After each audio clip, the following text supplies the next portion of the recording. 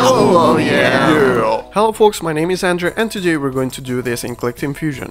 Differently from the launch object function, this is going to be very precise. To make this work, we're going to use always the old 8-on-2 formula, but this time we're going to get from the angle, the sine and the cosine. This way we can move the bullet with a constant speed. Sine is going to give us the y movement, cosine is going to give us the x movement. Like you can see, I have here my cannon and my bullet. I'm going to give to the bullet 4 variables, x, y, angle and speed. I'm setting the speed to 10. Now let's jump to the event editor. What I'm going to do is to create a bullet on the mouse click. So let's add the mouse click condition and add a sub condition, mouse isn't overlapping the cannon. Now I'm going to create the bullet relative to the cannon. Then I'm moving the bullet behind the cannon. Now let's set the variables x and y to the bullet x and y. I'm going to set the angle variable using the 8-on-2 formula. Now let's move the bullet. I'm putting an always event and I'm going to set the x variable to itself plus cosine of the angle variable for speed. I'm going to set the y variable to itself, but this time minus sine of the angle variable for speed.